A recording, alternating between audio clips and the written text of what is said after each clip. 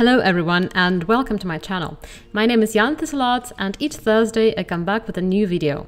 So it's Thursday and this video is dedicated to me trying to do the challenge started by ERGOJOSH. It's an amazing, awesome artist and YouTuber whom I follow and whose videos are very inspiring for me, and I really got a lot of great stuff from his videos. So please, if you don't know him, if you've never followed him, please do so. He started a challenge which consists of drawing the same image 3 times in a row. So kind of you set up a timer, take a reference, preferably something that you've never drawn again, or something which is you're not really familiar with, like not really something you draw every time, and draw this image with the 1 minute rest between them, so it kind of helps you learn from your mistakes and see if you can improve, if the third sketch is way better than the second. Of course, it was kind of funny that ERGOJOSH set up this rule that you have to choose something you've never drawn before, but he'd also drawn a girl, and he usually draws girls. And a lot of people commented in his comment section that they would be probably more interested to see him draw, I don't know, a landscape or something else. But when I was thinking about what should I draw, what should I do, as you can see, I'm also drawing a guy. And I usually draw portraits or people or something like this. You see, I thought that probably, yes, of course, I could have drawn a flower or a gun or any other object, which I don't usually draw, even though as an artist who often draws like scenes with landscapes and stuff, it's not really that easy for me to immediately come up with an idea of something that I've never drawn before. But I thought that I'm not really interested in anything else other than humans at the moment, and I let my mind wander what I can draw, which is in the field of my current interest in art, which I can learn something from. And to my shame, I realized that I've never actually studied Asian faces. Even though I did draw black people, and once I remember I tried a Native American person, even not once, probably twice. But somehow the only time I tried to draw an Asian person was when I made Avatar fan art and I was drawing Prince Zuko. I hope you guys know this wonderful movie and you love the characters, but that was not exactly it, because I was just trying to do a more realistic version of the character and I didn't really study an actual person. And and then the moment I realized this, I knew this is what I'm going to do, because I really want this. I really want to study that kind of a face, and I just want to add Asian features to my visual library. So I chose a guy, and I was deliberately looking for a person who doesn't look like a model or somebody who is very polished. Just a guy. That's the impression I've got from the reference I found. Probably this is also a model, but like in my opinion, he looked more like more real life type of a guy. I wouldn't agree with ERGOJOSH that he says that this is kind of a challenge that only 90% finish. Like, to me, it isn't that hard, because of course as an artist I've done this before. Sometimes it just really happened without really me wanting it. Like sometimes I just start a portrait or a painting and try to do this and I fail, and then I just frantically erase, delete everything I've done and start all over again and fail again and then start out again and eventually come up with something decent. This did happen to me quite a lot, and I never knew that was actually a challenge. That was my process of learning and studying faces and going through my mistakes to a result which I was anyhow pleased with. But this time was somehow harder, because never before that I challenged myself to do this within a particular time limit. The time limit I chose was 30 minutes, and of course this video is much shorter because I kind of make it fastest, because I think that you guys would be kind of bored with watching me drawing for like 1.5 hours.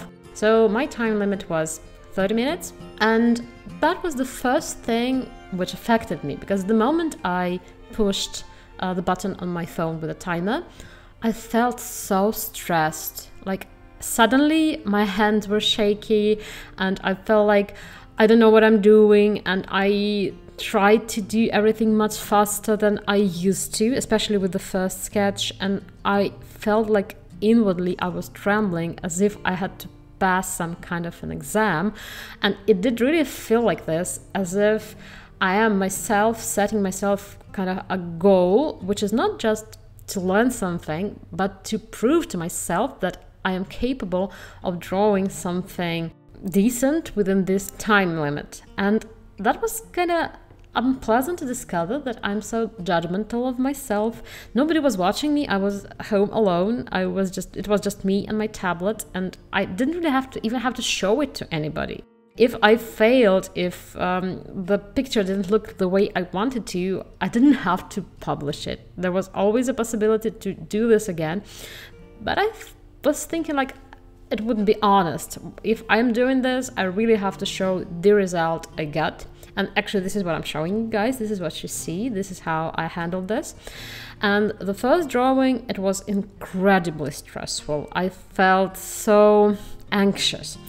Second one was kind of a little bit easier, and I think that I just tried to not to push myself so much, so I was more careless with it. And I would say that the second drawing is my worst in this series, because I was trying so hard to let myself go, not to push so hard on myself, that somehow I didn't really pay as much attention to proportions and to resemblance as I should have paid. And you can see this, that kind of I was drawing much more slowly, and I didn't really like the lines. So I saw this. I saw that the portrait looks less like the model, and lines kind of, they become more shaky. And it was so strange, because when I was watching ERGOJOSH, he was showing completely different results. So kind of, it also was very frustrating for me, because I thought that, why? Like, he felt like he was doing better and better with each rendition of this, and I'm doing worse, and I feel more and more discouraged with this. And this is one lesson which I got from this exercise, that you should never compare yourself to others in terms of how you learn, because we are all different, and we process information differently, and also we handle stress differently. And in my case, drawing within a specific time limit was definitely a stress factor, and I handled it kind of probably in a different way than ERGOJOSH did, or anybody else. And that was really interesting to notice. Then when I started drawing the third sketch, I was already so stressed and so discouraged. I was almost at the point of quitting it, and that was the moment when I remembered ERGOJOSH saying that only like 90% people finished this challenge. And this is probably the moment when I realized why this is an issue, because in my case, I haven't felt this discouraged and doubtful of my own drawing skills. I haven't felt like this for months. And at this point, I decided to go on, because I knew that, well, no, you're not getting me like given up now, not now. I will go on, I will finish this, and I will have to face the results, whatever they might be. So I kind of breathed for a minute, studied some of my mistakes, which were a ton of them. I think everything in the second drawing was a mistake. And I decided to do this for the third time. And this time I was like, okay, I'm just going to do this no matter what, even if I will end up completely disappointed with myself. Well, this happens. This is life. It happened to me before, and probably it will happen again, many times again. But still, I just have to do this. And so I did. And at first, I had an impression that my third drawing is going to be completely the worst. And the amazing thing is that now when I see this, and when I was almost at the end of drawing the third one, I realized that no, it was actually much better than both the first one and the second one, and that ERGOJOSH was right. But what I realized is that the first two drawings didn't work out because my mind subconsciously, without me noticing it, tried to adjust the features of this guy to a more kind of a European face. And I didn't really understand this. And that was what was going wrong, because intuitively, without really studying the face, I was just trying to draw something that I did many times before. I draw faces, I draw men. And this was the problem. And only in the first rendition of this challenge, I started actually seeing the guy I was drawing. And it was hard for me to capture his feature without trying subconsciously to adjust them to what I already knew. And this is probably why his face and my drawing at first looked the most wrong to me, because it was very different from what my inner image was telling me to do. But that was incredibly useful, because suddenly I realized that after all this struggle, only now my drawing starts to look as my model. And it just feels so awkward and strange to me, exactly because I've never studied a face like this before, like this, in this thorough method, like really trying to capture it. And I'm not used to this. And that was a really deep lesson to me, not only on the level of art, but just like a life lesson, that it is so easy to project our expectations and our patterns of what we already know on other people, especially if they're different from us. And we really need time and effort to get to know those who are different from us and to really start to understand them, to start seeing them, and to really start seeing them not just as something which is not our opposite or something which should be like us, but as a thing of their own. I hope you guys understand what I mean. And that was really kind of mind-opening. I always knew this as a theory, that when we study something new, we really need to take time and effort.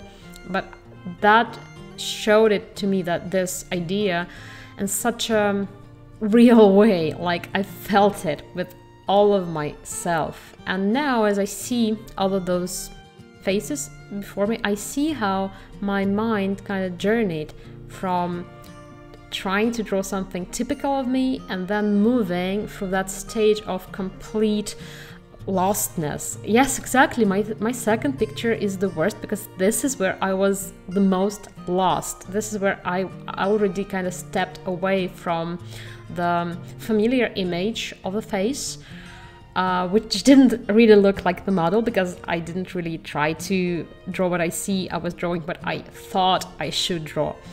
And on the second drawing, I kind of was completely confused, because I couldn't do what I did before, but I didn't know where should I go further.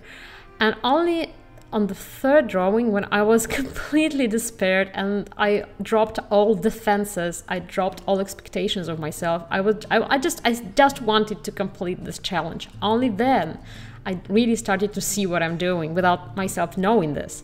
And this is a very interesting thing. I really wonder, guys, if you will do this challenge, what sort of obstacles and troubles you will feel. Please share with me if you will do this. I would really love you to tell me about your experience in the comment sections, because I really wonder what you will come up to while doing this challenge, because it really did turn out to be very useful for me, and not only as an artist and not only just to update my visual library, which I did, of course, as you might see, but also as a person. And right now I can see that I'm much more interested to drawing more of really diverse faces than I was before that, because right now I thought that, well, I can draw anything. This is only just I'm really good at capturing resemblance, and I can draw any face. But now I see that I was wrong, and I'm really happy that I did this challenge. So thank you, ERGOJOSH.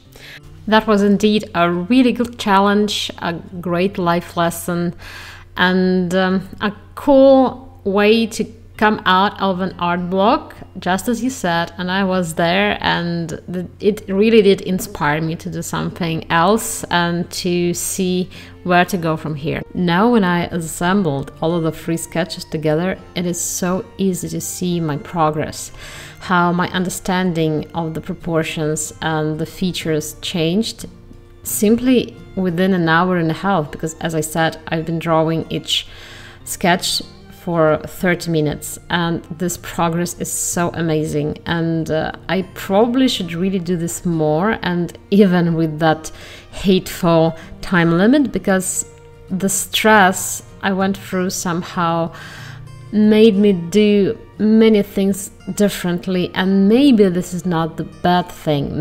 Maybe this is something which actually made me learn faster, even though harder. So tell me what you think. Do you think stress is good for learning, or you prefer to avoid it at any cost? Because in my case, I realized that sometimes probably I should put myself through a little bit more of it to get better results.